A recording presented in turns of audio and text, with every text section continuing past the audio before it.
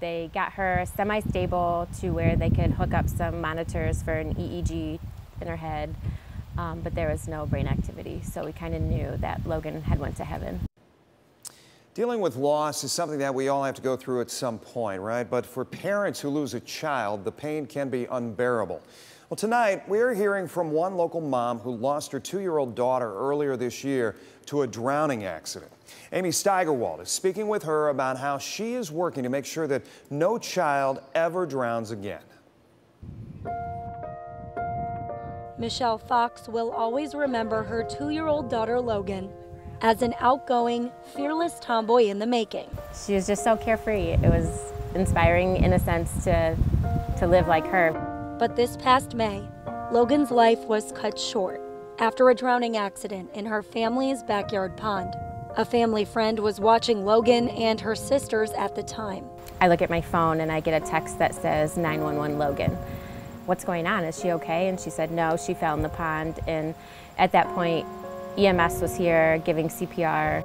After multiple attempts to save her life, Logan passed away at Toledo Hospital. And despite the almost unbearable pain, her entire family has spent the past few months not just moving forward, but working to make a change. We have to find beauty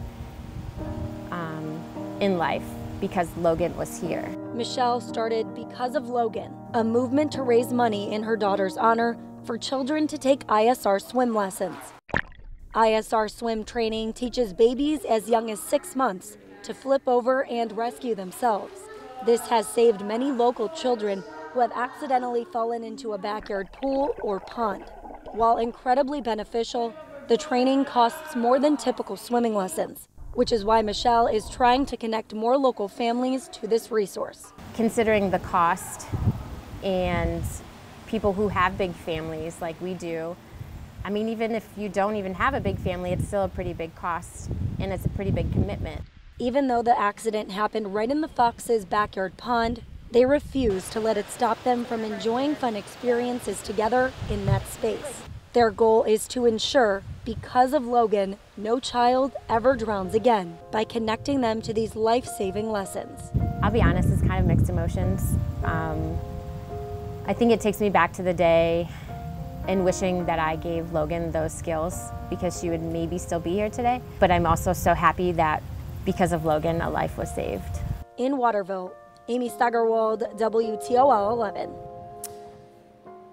And if you have interest in attending the first Because of Logan event fundraiser, it is coming up this Friday. Tickets are still available. We've got a link with more information under this story on our website, WTOL.com.